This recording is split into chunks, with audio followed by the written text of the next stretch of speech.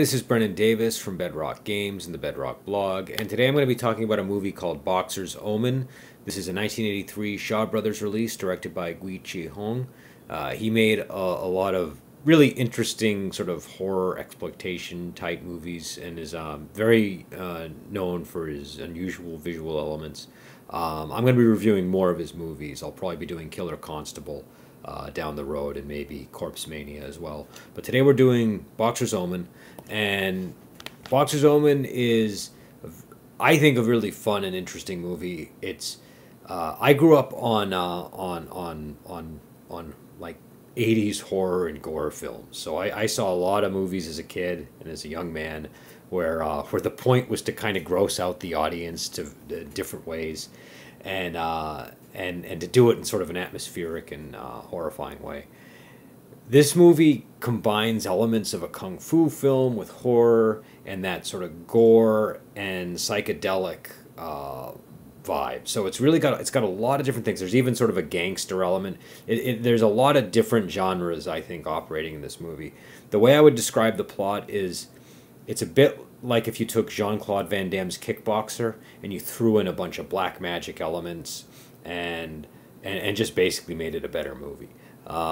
But the core plot is the hero is a gangster whose brother is a kickboxer, and the brother ends up fighting a guy in Thailand in a Muay Thai match. And, his opponent's played by Bolo Young, and the brother wins, but Bolo Young, basically does something underhanded towards the end of the match, and he ends up breaking the brother's neck, so the brother's paralyzed, and so the main character has to come to Thailand to get revenge for his brother, and he has all these visions of this Buddhist monk who it turns out he was the twin of in a previous life, and when he goes to a Thai temple, he finds out that this monk has recently been killed by a sorcerer who uses black magic, and the monk was trying to achieve immortality and couldn't because he died.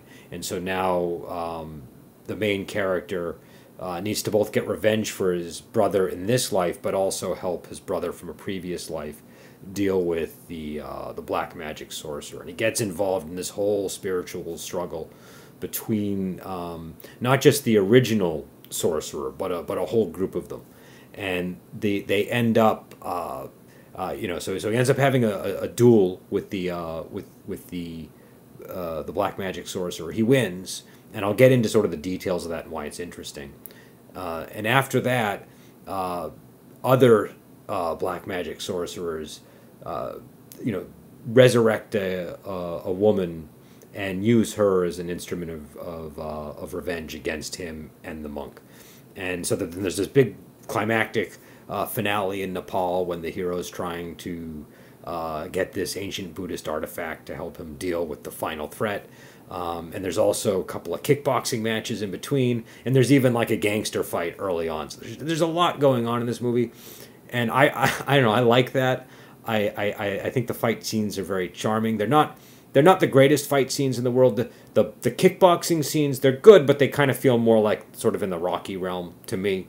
And I like Rocky movies, but I think they're not known for their realistic fight choreography. So it's kind of got a little bit more of that vibe going on in the kickboxing scene, and then the gangster scene is really an excuse to introduce the monk and kind of explain the hero's backstory a little bit.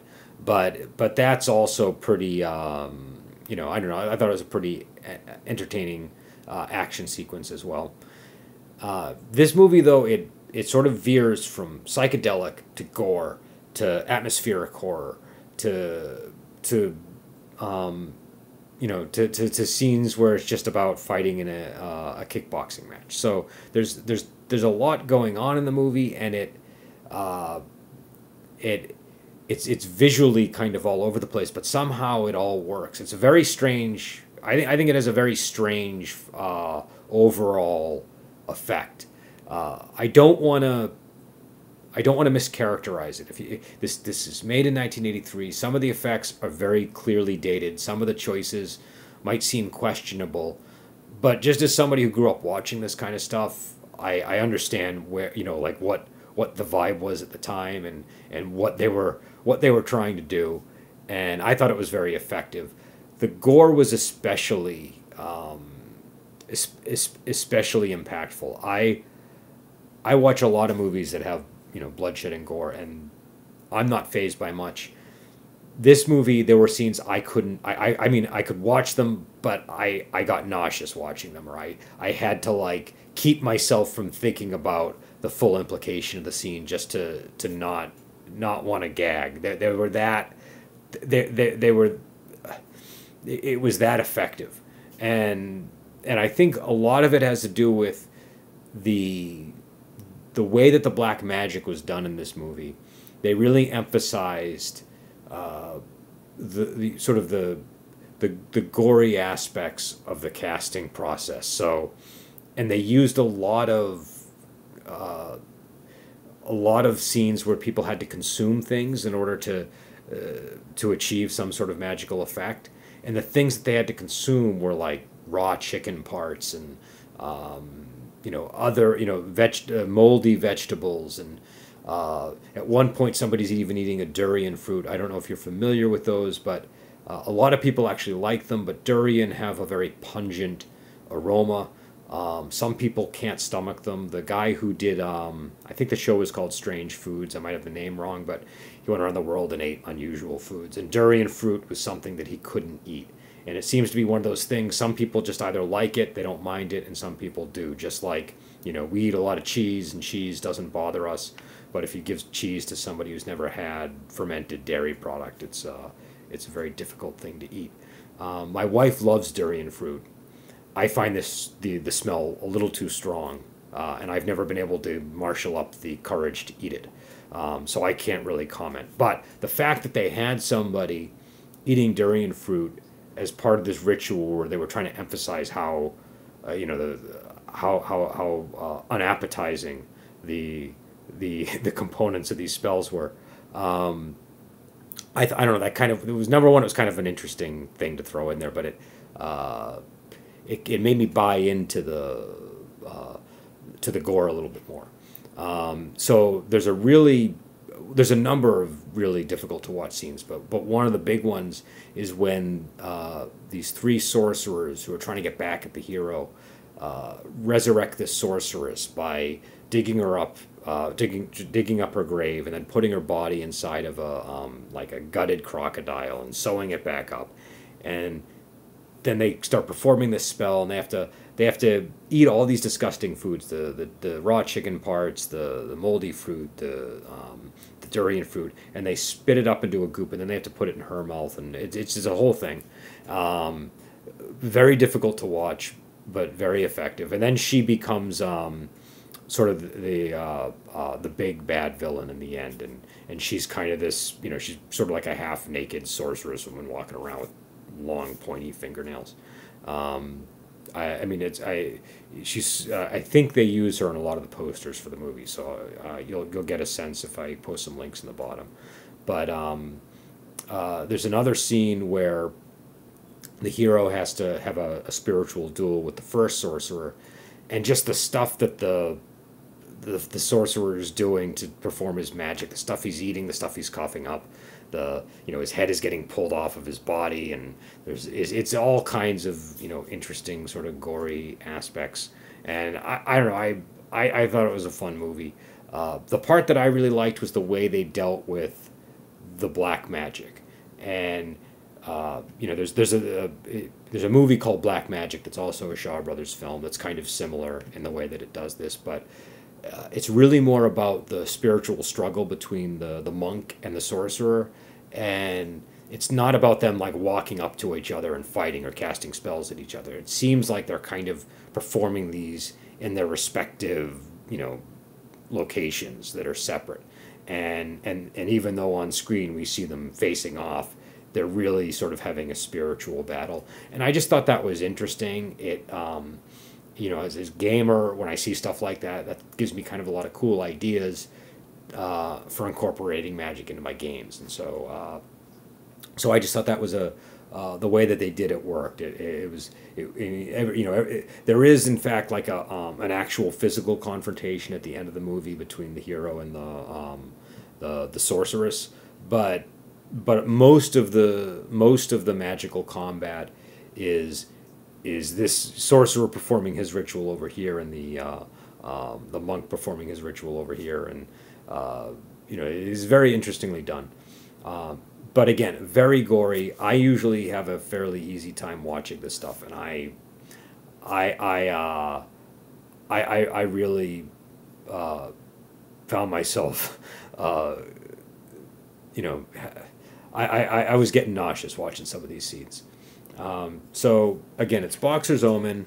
It's an '83 Shaw Brothers release. This is towards the end of Shaw Brothers, so they're really doing all kinds of wild and crazy stuff. And this director, he was known for this sort of thing, and this really kind of captures a lot of his style.